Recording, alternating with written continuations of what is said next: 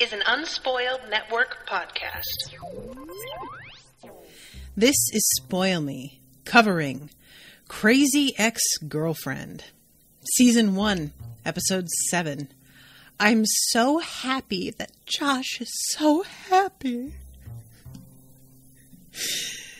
In this episode, Rebecca, spoiler alert, is not so happy. Valencia continues to be the worst. But also, don't buy surprise furniture, y'all. Just don't do it. Don't. And then there's the whole terrible thing that goes down with Paula. Thank God it didn't happen. Welcome to Spoil Me.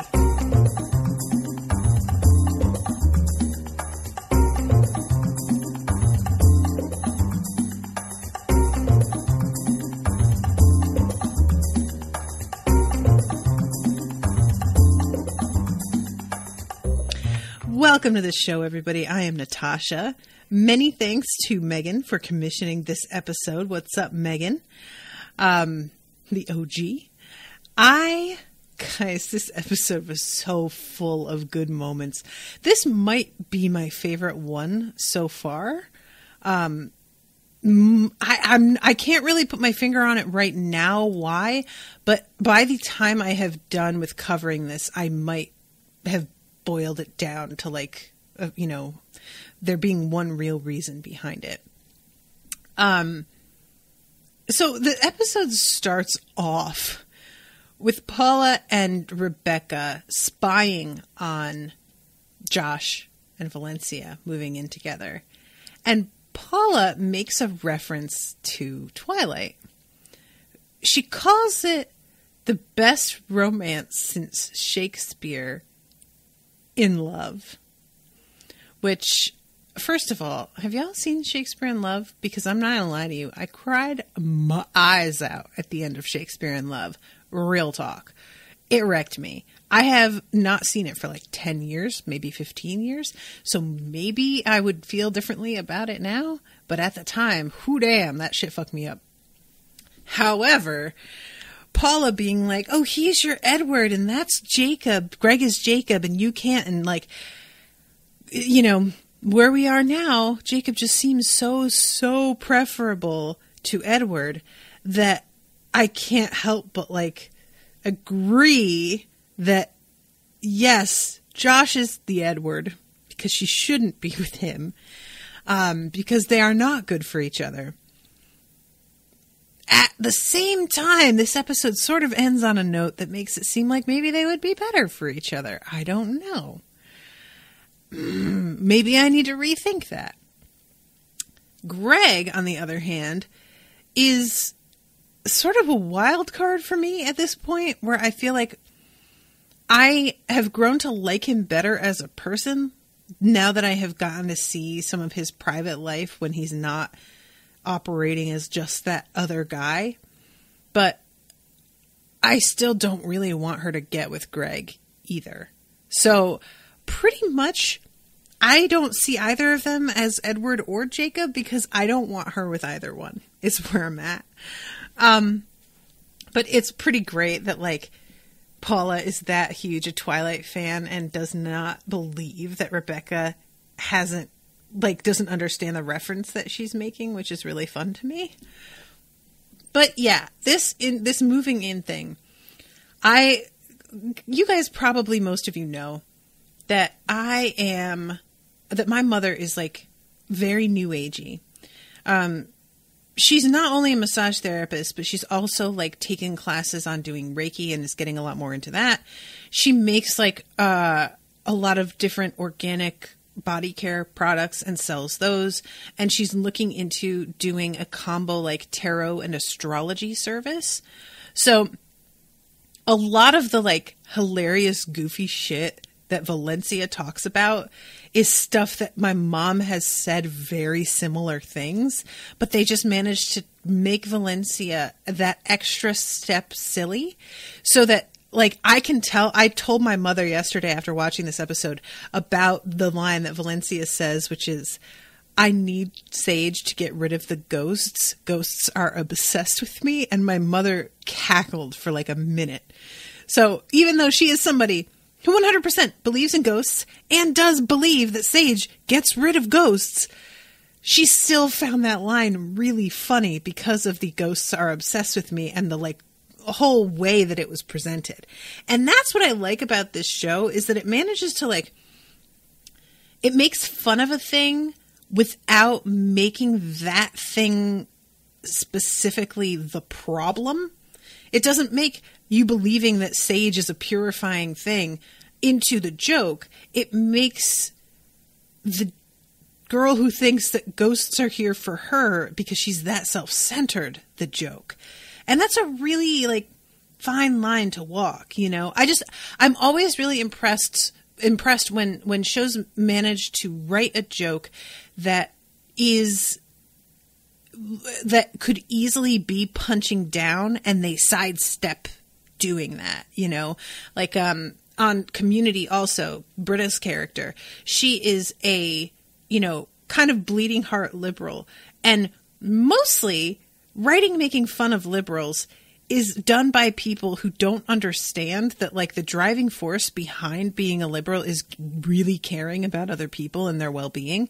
And so those jokes often come across as very mean-spirited and just kind of like not giving a fuck about human beings. But on Community, she is written as very like insufferably sanctimonious to the point of like completely eating her own tail and like ruining her own points. And she's not an easy character to write and really be like, oh my God, they are nailing what's wrong with liberalism. And they do. I'm a liberal, and well, not really. Now at this point, I'm friggin' just so far left of liberal, but I just can't, like, I can't help but be startled every time when they make fun of liberals, and I'm like, yes, oh my God, exactly. Like, that's just really good, insightful writing that only comes when you totally like understand a thing and decide that you're going to take it that extra step further. And I feel like that's part of what really misses the mark for me in a lot of comedies, that they make fun of things that the writers clearly don't understand in the first place. So they don't make fun of it in a way that feels like it's coming from a place of love. It's like, that's my problem, for example, with Big Bang Theory, is that it's written at, like, to me, and I haven't watched the whole series, but the few episodes I saw felt like a bunch of people who didn't understand nerds or nerd culture making fun of nerds and doing that from the outside without any real understanding of like this meaning things to people for personal reasons and being very wrapped up in their identity in a way that isn't superficial. That's really like part of their like safety net, you know? So anyway, this whole thing with how them moving in together is really like tough to watch, because she is already talking about marriage and kids, and it's really clear that he's not necessarily on that page with her at all. And it doesn't seem like either of them is paying attention to what the other one is saying when they talk or when they don't talk, as the case may be. And I have seen this relationship, and it is startling to me how people do this sort of thing. I don't know if I am less guilty of it because I have always been like really lucky in that it hasn't been hard for me to meet people. It has never been something that I have not, for example, found myself so frustrated with dating that I would wind up with somebody that I was just like, oh, well, at least he's not a fucking complete jerk off like these other dudes I dated, so I'll overlook this and that he said. I haven't been in that position because I'm really, really lucky when it comes to romantic relationships most of the time. So for me, the idea of somebody literally saying to me, which is what happens here basically with Josh and Valencia, she's like marriage, kids, and he's like, oh, well, I forget what it was that he was talking about. I think he says, I was thinking that we were really close to Taco Bell. which is played as a joke, and it is funny, but it also just is so clearly him sidestepping what she's talking about, admitting that it has not been on his mind in that way, and kind of like it just betraying a complete lack of compatibility of the way the two of them think. And if I were in Valencia's position and I said something like that, and the guy said that back to me, I couldn't just let that lie there. I would have to be like, and I wouldn't necessarily be angry, but Valencia just sort of moves on with talking about, you know, like the moving in process and needing the sage. And I would be the person that stops and is like, oh, you know, is that not something that you really want? Because like I'm moving in, and if you're not interested in that at all, maybe we should talk this out first. Like I'm not somebody who is afraid of having those kinds of conversations at all. In fact, sometimes I have them too much, and I wind up taking the mystery and fun out of a relationship because I am too verbal and want to talk things to death.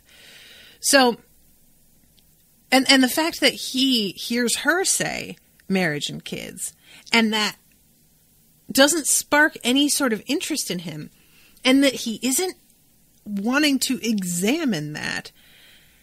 I mean, Josh isn't exactly a self-reflective person anyway, so not wanting to examine things is pretty much within his character, you know. But I am surprised that it doesn't alarm him more, because that's sort of what I would expect if this wasn't on his mind, for her to be talking about stuff that's that serious, for him to be having a bit more of a panicked response when she does bring it up. And he doesn't. Instead, it's just sort of like it's like the words roll over him and wash past without really sinking in at all. So anyway, yeah, these two just, you know, the whole episode deals with the fact that the two of them want really different things and have really different understandings of what this relationship is and what it's supposed to be and what they want from it. And in the end, I'm just going to like talk about this whole subplot right like as one bit here instead of jumping back and forth. He has his friends come over because she tells him that she's worried about the fact that they don't have any furniture. And he goes and buys a table. And all of his friends are basically like, you didn't check with her about this before you got it? And Josh doesn't see the problem. And this is part of what kind of bothers me a little bit about Josh. And it's framed in the end as Valencia being really shitty to Josh because she doesn't appreciate all the work that he put into this. And just because she doesn't like it, she's willing to sacrifice his thoughtfulness by just totally disregarding the gift. And don't get me wrong, that was shitty. Like when somebody builds a whole thing for you and makes it clear they put a ton of effort into it and you just don't like it, that sucks. And maybe just like deal with it and put a fucking tablecloth over it. At the same time though, his friends all seem to know Valencia better than Josh knows Valencia. And it's unclear to me whether or not that's because he just doesn't see her clearly, because he is blinded by his attraction to her, or if it's because he is willfully ignoring the parts of her personality that he doesn't really like or understand. And it may be a little of column A and B, you know? But really, in the end, what it comes down to me is that his friends tried to explain to him, like, dude, you know, she's pretty picky and you probably want to talk through with her. And he's so wrapped up in the idea of surprising her without really thinking through who she is as a person and whether or not the thing that he thinks is so thoughtful is actually thoughtful. Because that's the part that I get really annoyed about when people say, well, it's the thought that counts. Is there thought in it, though? Because that's kind of part of the problem, is that he's doing this because he thinks it will make her happy because he's only heard, I want a table, and that's as far as his brain has gone. And that's not really what this is about, you know? She wants to build a home with him, and that is, you know, that's her taste should be part of that. He doesn't get to just go out and pick stuff. So as somebody who is also personally pretty picky about stuff, there are things that you can just pick something out for me and it's fine. But a table, which is going to be the centerpiece of a room for the most part, that's something that's like, I can't really understand him deciding to take it upon himself. Like, he's never met this girl and doesn't know what she's about yet. Like, he should be aware this is a bad move if he knows her at all. And if he's moving in with her and doesn't know enough about her to realize what a poor move this is, there is so much that is about to come out about how incompatible the two of them are that we haven't seen yet, that I have to wonder what the fuck they've been doing as a couple this entire time. And I said this already, that they haven't been like living together from the moment that we see Josh again. Surprises me because they talk about how they've been together like several years. And that's a long time to be dating and living in separate places. And even if you aren't living together, these bits of personality should be obvious by now.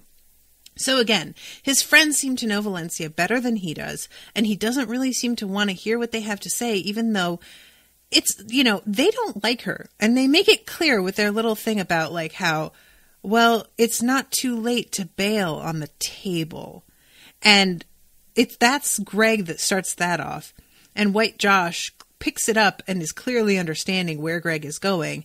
And they all basically say, I don't like this girl, but they're using subtext that is apparently too subtextual for Josh to pick up on. We haven't liked this table. It doesn't really go with you. It's not like we think that you could get a better table. There are other tables out there. And it's sort of funny to me that they're all saying this, and yet they, like, I guess this is how it is in relationships.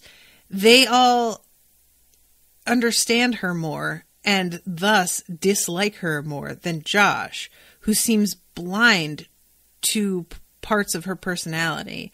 One could call them flaws, but as, again, someone picky, I hesitate to say that being picky is a flaw.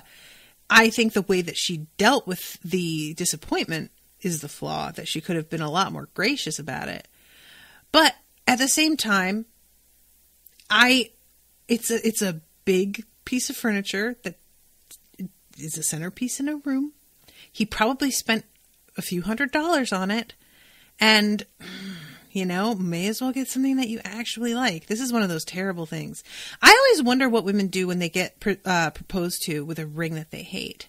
Because I picked this ring. I wanted something that was not a diamond, because in my opinion, diamonds are an enormous waste of money. I wanted something that was really distinctive, that I had not seen on anybody else, and that really reflected who I am. Brightly colored and loud and just kind of like, but also like weirdly preppy and classic. So I found this and told Owen, if you ever propose, get this. There are women who are proposed to with rings they never saw in their lives. And that's a ring that you have to wear for the rest of your life if you stay married. I mean, I just can't imagine what you do if somebody proposes and it's something you despise, you know, like, what do you can't ever really say anything about it, can you?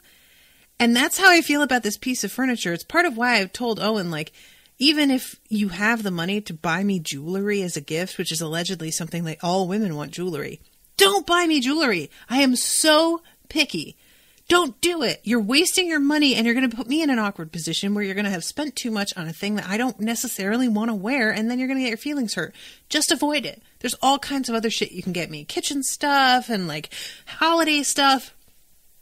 And I know I'm dwelling on this way too much, guys, but seriously, it's just something that, like, any women out there, Megan says, I picked my ring too. I can't imagine wearing a ring I hated. Megan, straight up, like, shopping for rings together or just giving a guy an idea of the styles you like and him picking it, fine. But I would love to hear from somebody who got a ring that they did not pick out. Because for some women I could see, it's, you know, it's my engagement ring and the symbol of it. matters more to me than the way it looks. There are certain women out there who are not caught up in the aesthetic the way that I am. I always point to the room behind me as an example of how obviously, like, very important it is to me for things to look a certain way. And not everybody's like that. So maybe you get a ring and you don't really love it, but you're just kind of like, well, this is fine. And you're fine with that. And Megan says there's a Reddit post about this. Oh God, Megan, is it about that amber heart-shaped ring? Guys, there's some woman got proposed to and it's bad. It's bad. It's real bad. It was the kind of thing that when you were reading it before you saw the picture of the ring, you thought maybe this girl was being a little bit ungrateful and overreacting or just being like a bit picky like Valencia.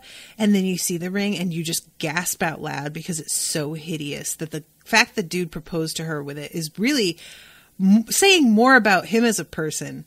Like, what guy would pick this and be like, here it is, this is perfect. Like, it's a giant honkin' heart-shaped amber ring in like a sterling silver, very plain setting, and it's awful. But anyway, so his friends not liking Valencia, I feel like is meant to signal that if Rebecca continues to make her moves, that some of them might be a little bit supportive of it. Greg definitely not, because I feel like he knows how bad this whole situation is. But White Josh might be.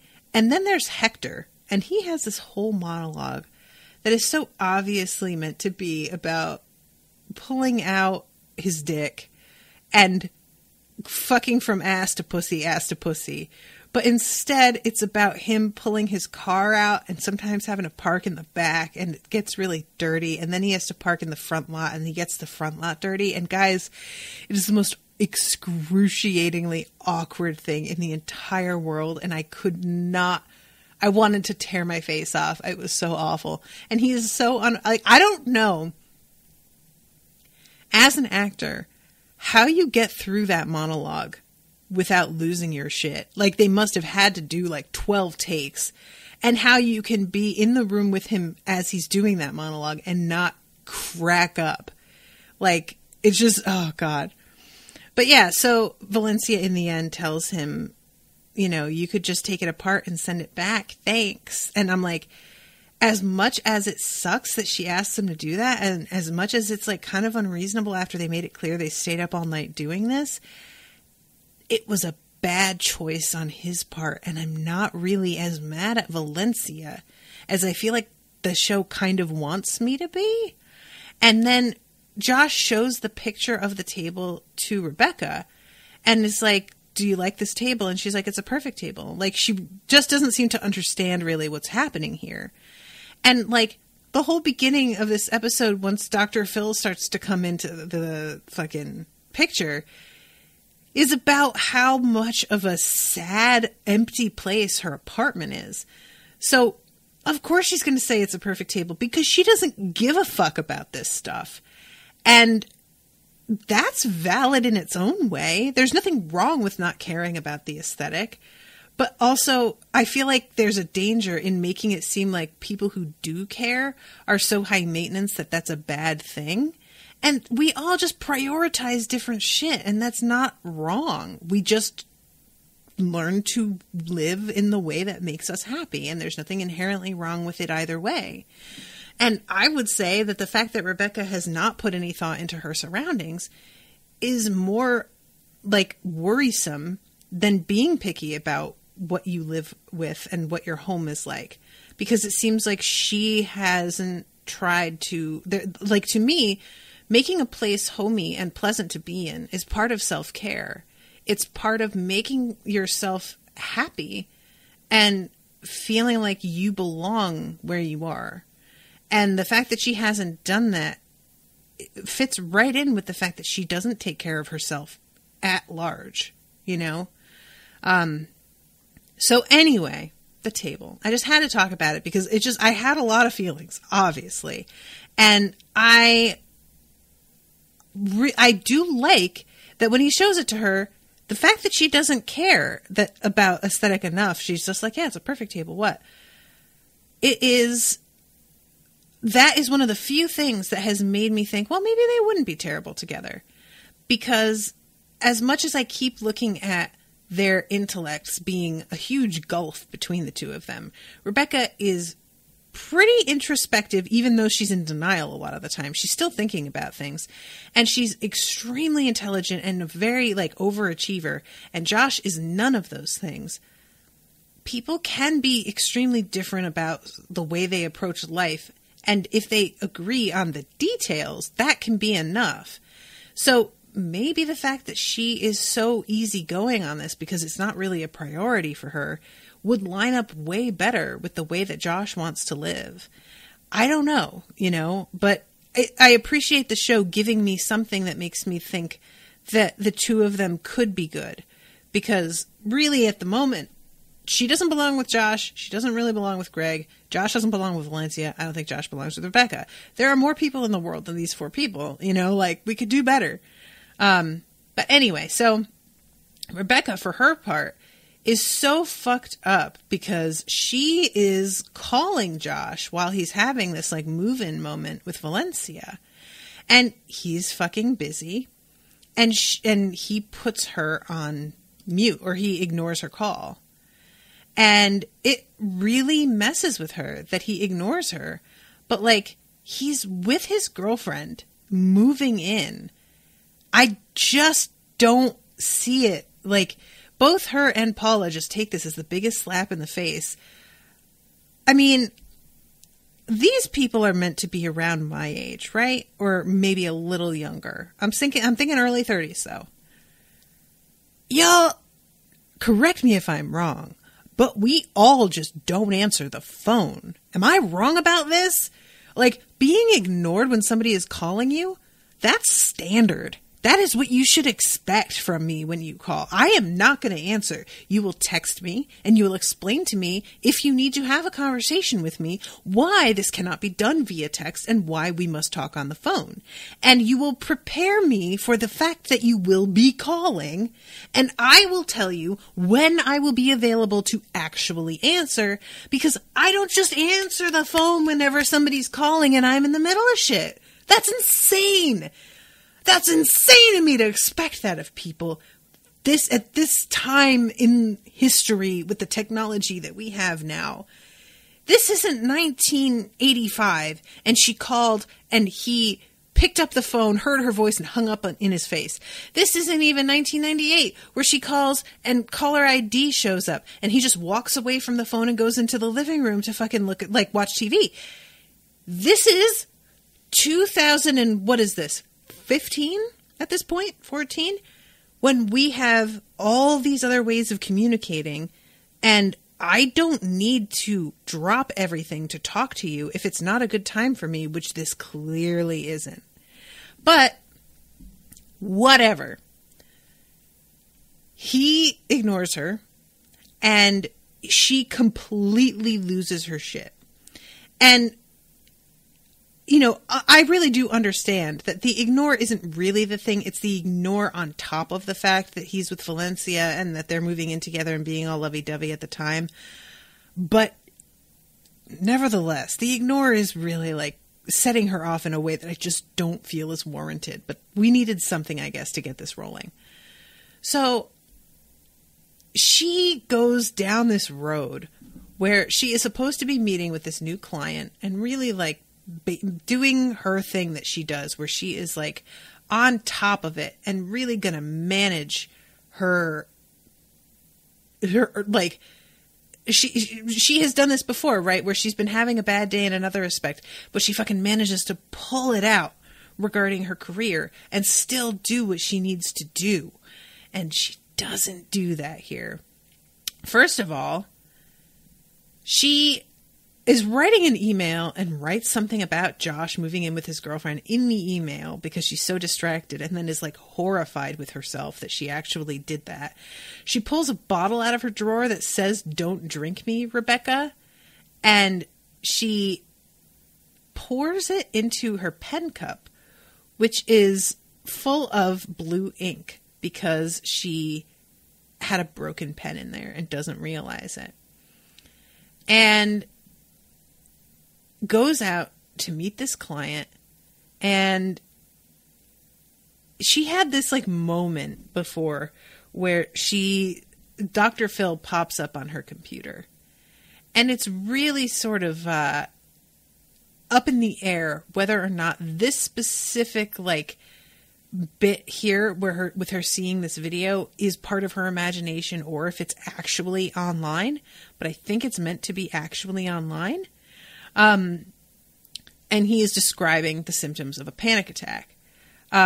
Ashley says, I think it's the act of him pulling out the phone, seeing who it is, and then ignoring the call. He made a conscious decision to ignore the call just because it was her. At least that's how I saw it or would see it. See, Ashley, I wouldn't like, this is me just so not taking that shit personally.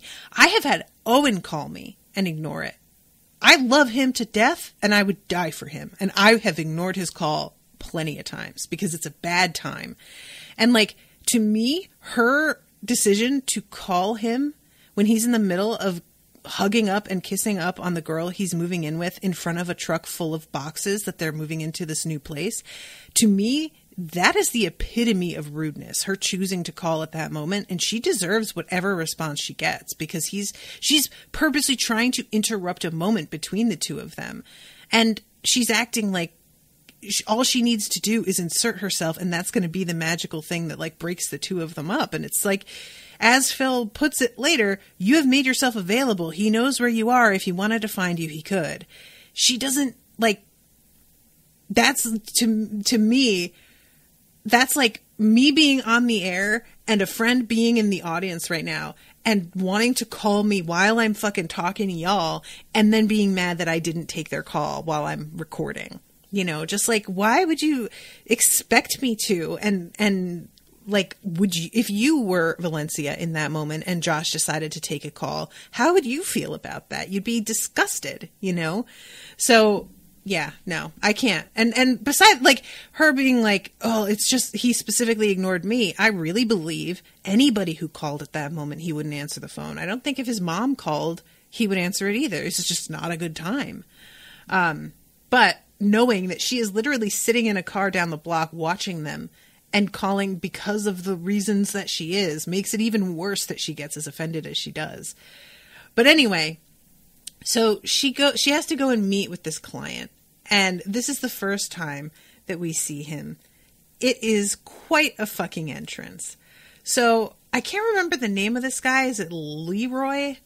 But he walks in and there's a real sort of, like, it's a weird moment. Calvin. Thank you, Megan. So Calvin is treated in this moment as if he's really like drawing the eye of the ladies in the office. There's a slow-mo entrance. He's adjusting his suit, brushing his shoulders off kind of thing. Guys, is it just me or is Calvin like really not attractive at all?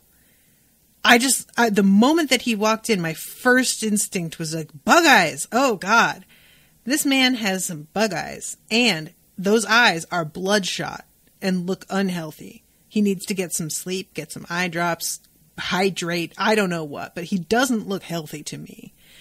And all of these women that are supposedly sort of falling on themselves, I didn't get it. Like, it was I guess supposed to be just like that sort of campy thing where we are meant to believe that in this world, he is somebody. But my immediate reaction of, oh God, to his face when the doors of the elevator part, followed by this reaction from all the women on the show, was straight baffling to me. Like, I had a moment of just like, wait, am I? Oh, I guess we're supposed to, okay. Like, I had to completely shelve my own personal reaction and just pretend that I bought what the show was selling at this point. And I'm not trying to be mean, but like, I'm just saying that if you don't buy into this right out of the gate, it's a weird adjustment to have to make throughout the episode and pretend that you see this guy as being really suave when, you know, and I know part of the joke is that he's like suave for an ordinary guy. Like, there really isn't anything about him that is genuinely so much head and shoulders above most men, but he is head and shoulders above the yahoos that these people work with and see all day.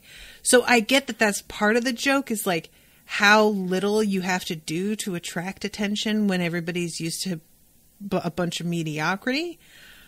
But yeah, I'm just, that moment was weird. And he comes in and he sees Paula, and she is in the middle of trying to tell her husband that he needs to do the carpool, and he is arguing with her about it. And she hangs up on him, basically. And it's one of those moments that I really, know so many women that go through this or have gone through this, of a man just totally not holding up his end of the shit that these women have to deal with all the time. Have you guys ever seen, there was a Reddit post a while back, and this guy got dunked on so bad, and it was very satisfying.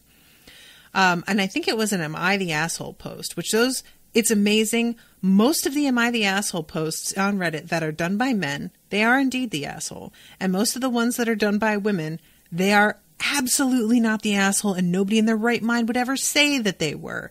And it tends to just kind of fall that way because we're trained to not really trust our own judgment, and men are trained to believe that they are the center of the universe a lot of the time. And this guy was arguing with his wife about which one of them carried the most weight in the household in terms of doing the most to keep it running. And he was being really condescending and shitty to her, and told her that he really didn't see what the big deal was about what she did and handled in the house. And she made a bet with him that he should do everything that she does all the time for 1 week.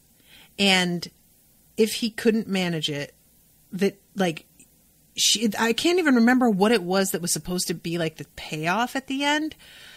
But long story short, that motherfucker got through a day and a half and started to completely lose it because, shocker, he had no fucking concept of what she dealt with as somebody who worked and took care of 3 children and a husband who apparently never lifted a fucking finger for himself, and was totally shocked at how much work it was to do all of the laundry and make sure everybody had the clothes that they needed for soccer practice and for school and for school pictures, to make dinner every day and wash the dishes and make sure that you had dishware enough so that you could make dinner the next day and plan out what you had to buy at the grocery store. And then actually, all of that stuff, it was only a day and a half. And he was on Reddit complaining because his wife refused to take her side of things again. He did yard work and taking care of the car, and thought that that was comparable to all of the household stuff she did. And then when he realized he was wrong, he wanted her to take back some of the stuff and help him. And when she refused, as she was right to do because she's a fucking queen, and told him, no, we agreed to a week. You're doing a week. Sorry. I told you, I tried to warn you. I've been asking for your help and you've been totally ducking me.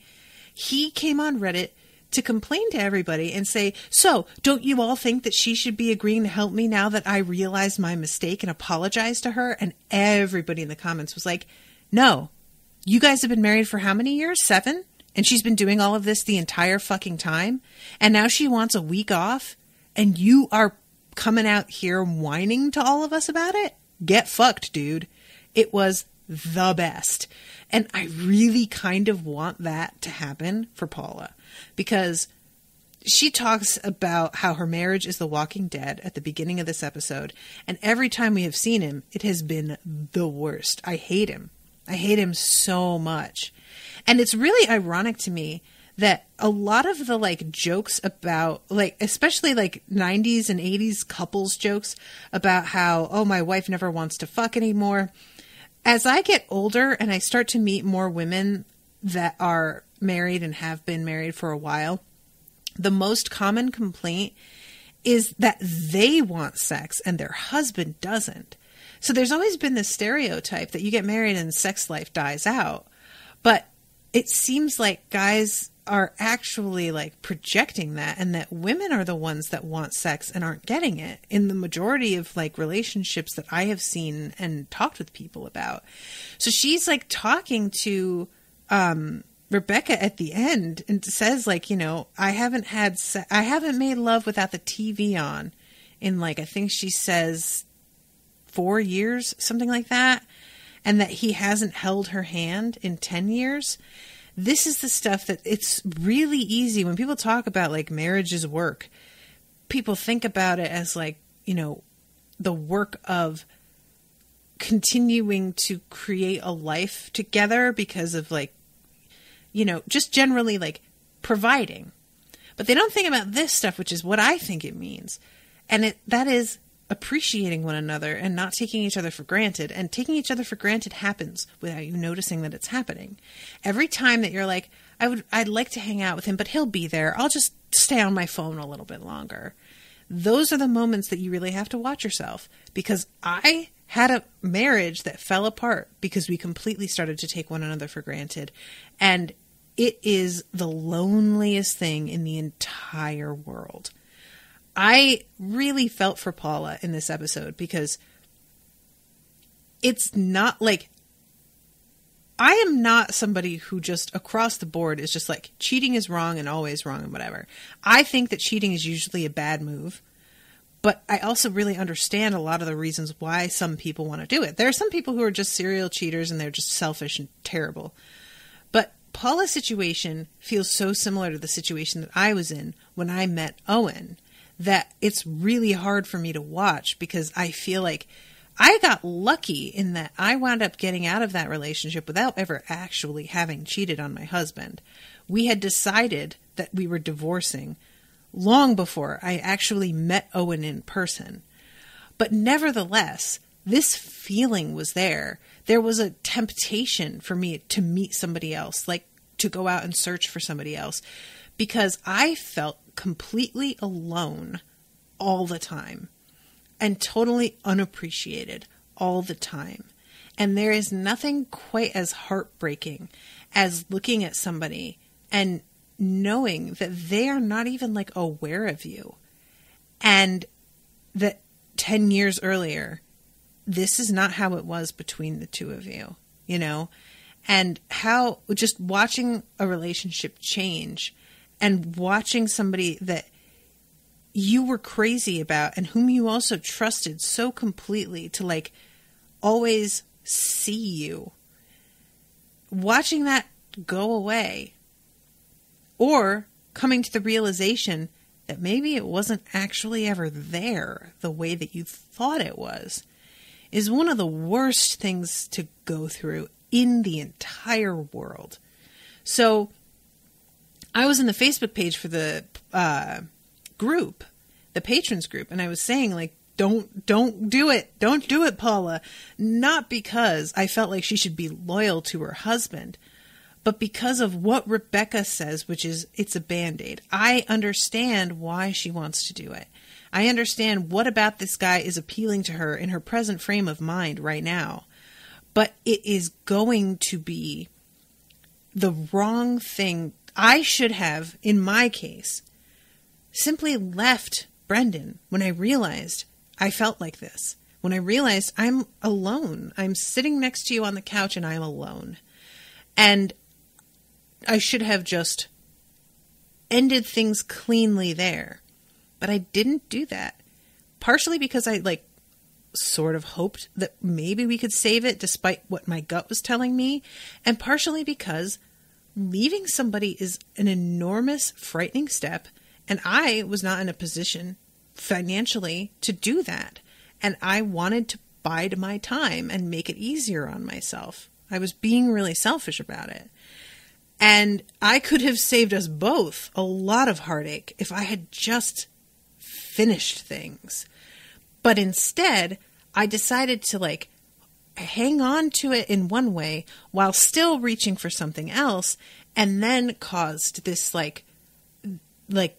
break where I could point to that as being the trigger for us splitting up, but it certainly wasn't the cause of it. Our marriage was over long before. And that's what I kind of hope Paula does here, because she seems to really hear it when Rebecca says to her, you have to face that your marriage is dead. And I hope Paula really does that. I don't really expect her to, if I'm being honest, because a marriage that has lasted as long as hers has, and she has 2 kids that are high school age, it is a really tricky thing to break people apart at that point. Like, my parents waited to break up until after I was out of high school. And I understand why they did that. I hope she does it anyway. But if she comes up with a lot of rationalizations as to why it's not at the right time, I'm going to get it. I'm going to understand it. It'll be frustrating and I'll feel like she's making the wrong move. But I won't be able to help but understand. And it's just, you know, the whole thing with Paula, I really love that as much as she's this like side character, she still has her own whole deal going on. I love that the show has given both her and Greg this complete like story that feels very relatable and real, you know? And she gets that amazing song about how his status is preferred. And it is hilarious. The whole thing with him seducing her is just so uncomfortable because he's so whatever. Like, he's just so not really impressive. But her standards right now are just so low that anybody who literally pays attention and listens to her, that's all she fucking needs. And that's the part that I think guys don't understand when women cheat. If it's like, I won't say when women cheat, because people cheat for all different reasons. But I feel like, look at what it was that drew them to the person. And is it just that they fucking had a conversation and cared about what the other person said and like saw them as a human being and not just like an appendage of your life? Maybe that's why things aren't working out between you two, because you're not doing that. It's just really awkward. The moments where he's like, you know, asking her to cut, and he tries to pretend that he's like inviting her and her husband. It's a real like sly move that people do. I've seen it. I've had it done to me where, you know, she winds up going by herself and everybody knows what this is. He's a hotel room. He's all like ready for her. But in the end, when Rebecca busts in, he starts crying too and says that he misses his wife. And I honestly was kind of moved by that. Like, it's a shitty move to come in and try and like get people to cheat. And don't get me wrong, the third party is not the responsible one. The person who's married, it is their responsibility to not do this. But he knows that she's married and he's still pursuing her as if she were single. And that feels pretty shitty to me.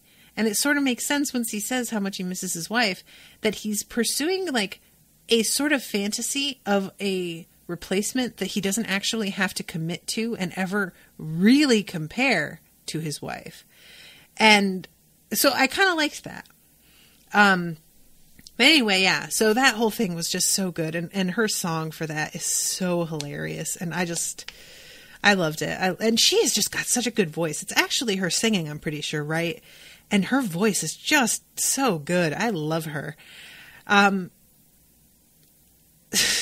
I'm thinking about him doing the Sexy Gonna Do It song, and it's terrible.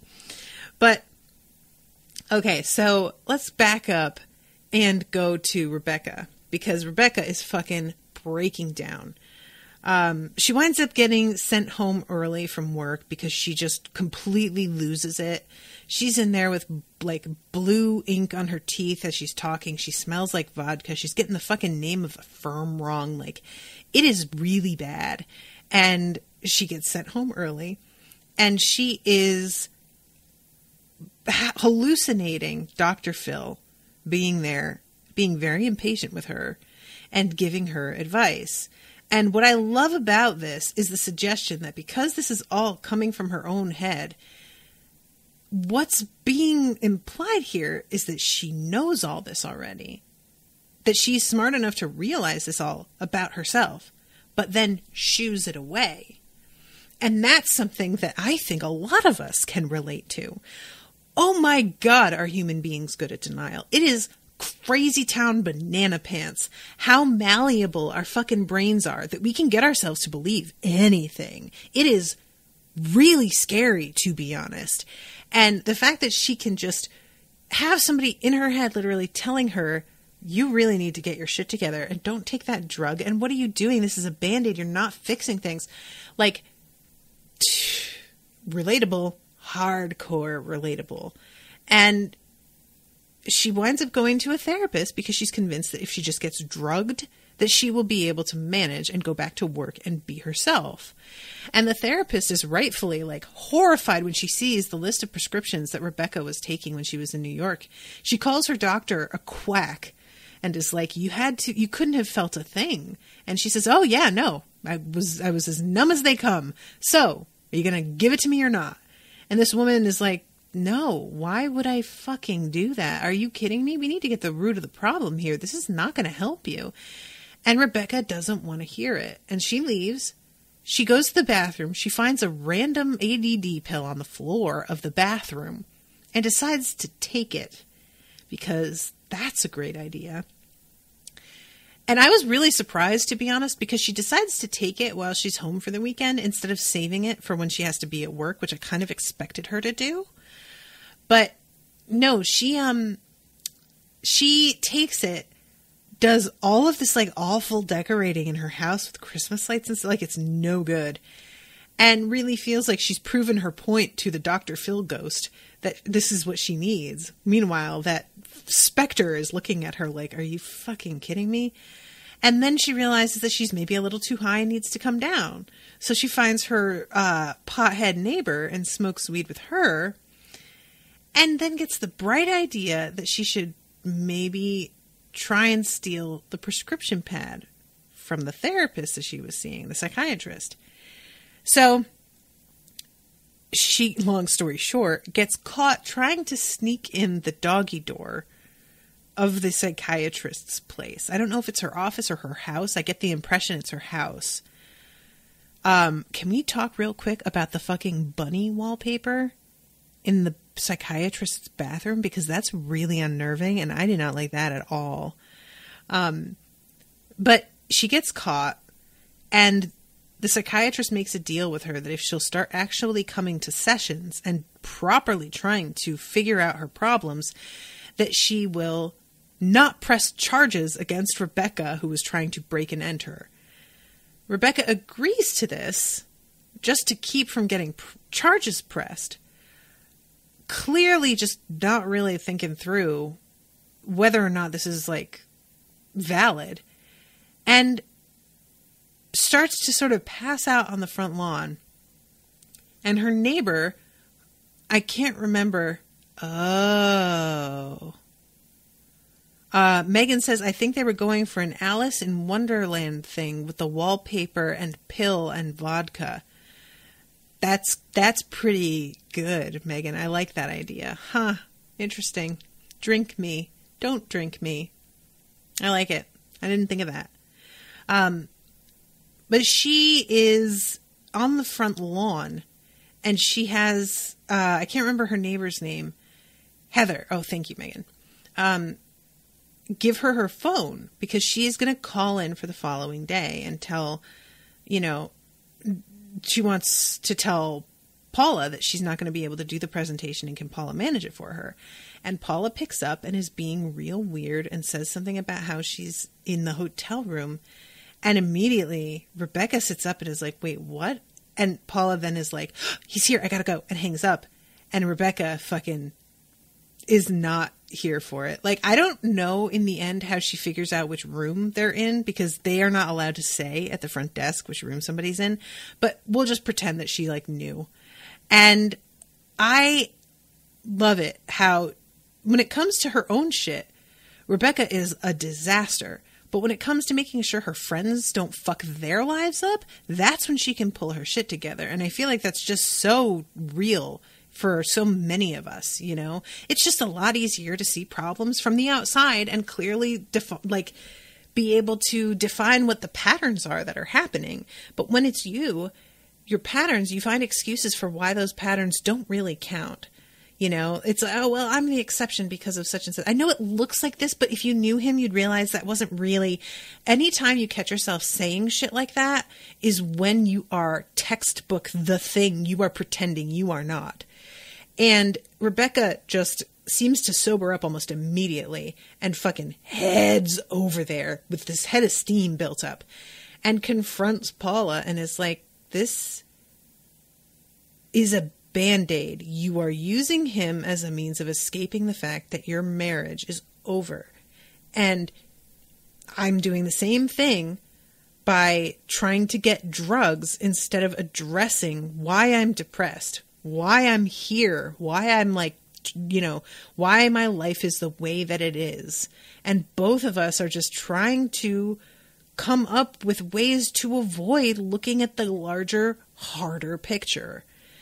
Fucking true. I mean, you know, so much of our lives are spent as distractions from the things that really matter, because the things that really matter are so overwhelmingly important that we are terrified at the idea of fucking them up and just would rather not deal with it at all, which in the end fucks them up anyway, but we never really think far enough ahead to acknowledge that part, you know? So Paula realizes that she's right, and Calvin also realizes that they are right. Meanwhile, Heather's over in the background, still stoned off her ass, just watching and saying how entertaining it all is. And I was just like, Heather, girl, you need to have a realization. We can't have 3 out of 4 having it. We need all 4. But she doesn't, sadly. And I have skipped over the sexy French depression. I think somebody in the group shared the version of the song that had the subtitles, because there are long stretches where Rebecca is speaking in French and they don't translate it on Netflix. So I haven't watched it yet, but I did notice that they weren't translating it and I found it weird. So I'm going to have to check that out, but I really did enjoy that song. I thought that I just really love all of the details in the musical moments where they just have these visual jokes that are really well done. And, you know, the depiction of depression, there's a line in it where she says that her bed smells like a tampon. Oh, guys, that is foul.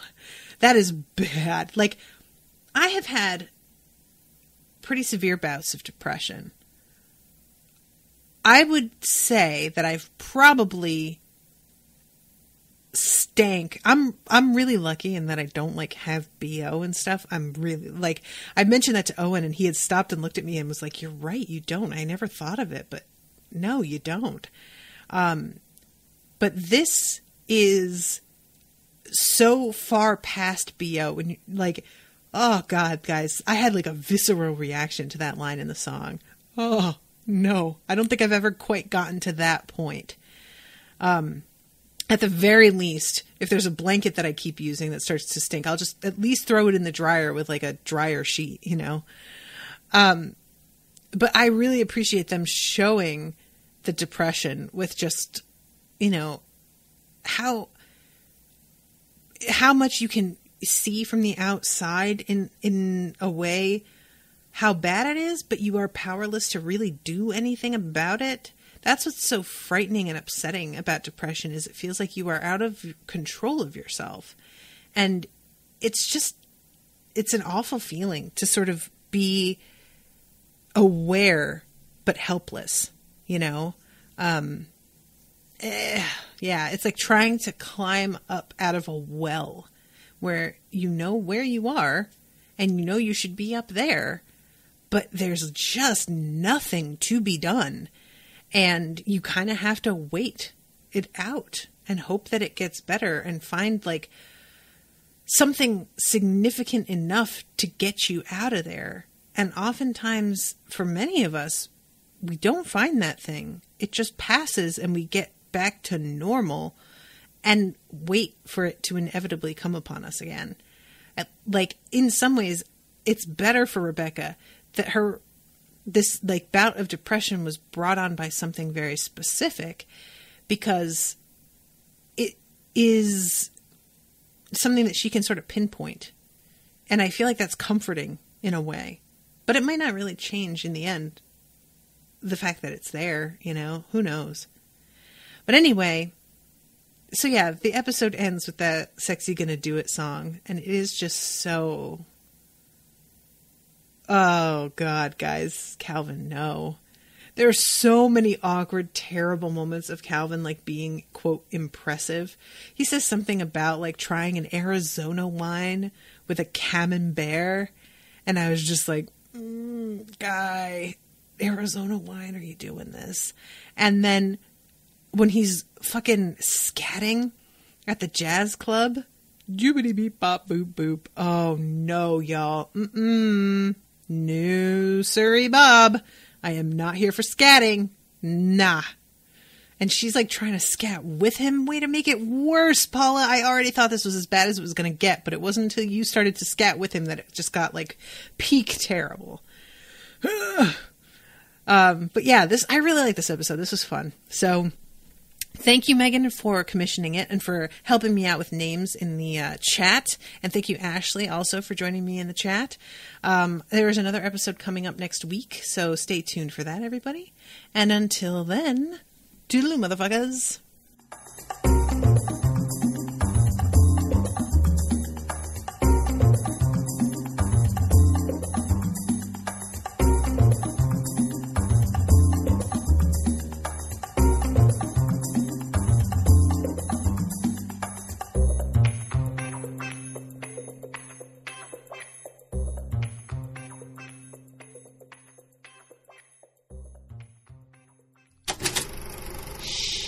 That was an Unspoiled Network podcast.